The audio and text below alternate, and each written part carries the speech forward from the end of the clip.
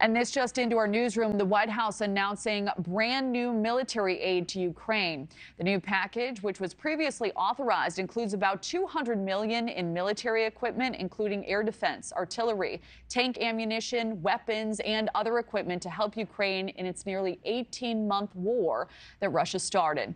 In announcing the package, Secretary of State Antony Blinken said every day Russia is killing Ukrainian civilians and destroying civil infrastructure, while also weaponizing hunger and contributing to global food insecurity through its destruction of Ukraine's civilian ports and grain infrastructure. Russia started this war and could end it at any time by withdrawing its forces from Ukraine and stopping its brutal attacks. Until it does, the United States and our allies and partners will stand united with Ukraine for as long as it takes.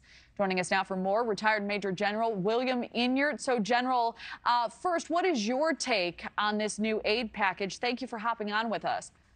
Well, absolutely. Good to be with you this morning. The bulk of this package is composed of Stinger anti-aircraft missiles and Javelin anti-tank missiles. Those are both manpower operated. That is, they can be carried by a one person, actually. Generally, it's a crew of two, a gunner and an ammunition bearer. But the Stinger has, these are both what I would classify more as defensive weapons and offensive weapons. We've supplied lots of those already to the Ukrainians. The Stinger's got an anti-aircraft range of about 5 miles. The cost on those run about $120,000 a piece. Those have been in use by our forces since the early 80s. The Javelin, the anti-tank weapon, that has a range, if it's fired by a man, of about 2.5 miles. If you fire it from a vehicle, it's about a 3-mile range. Those run about $200,000 to $250,000 a piece and have been in use since about 1996. And we've made over 45,000 of those. So they've been proven effective. They're in use by our forces and other NATO forces, as well as other nations around the world. These weapons will enable the Ukrainians to continue defending themselves against Russian tanks and Russian helicopters and slower flying aircraft. Are you surprised by this announcement, Major General? I know Republicans have been pushing back against some of this continued funding. Does this fall in line with what you'd expect?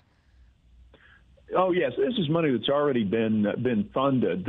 We're simply fulfilling what we've already said we would do. So this is not new money. This is simply filling out the package that we'd already agreed to provide, and it's an announcement of what we're sending. So this is really not any new money going out. All right. Retired Major General William Enyart, thank you so much for your perspective and for hopping on the call. Absolutely. Great to be with you this morning.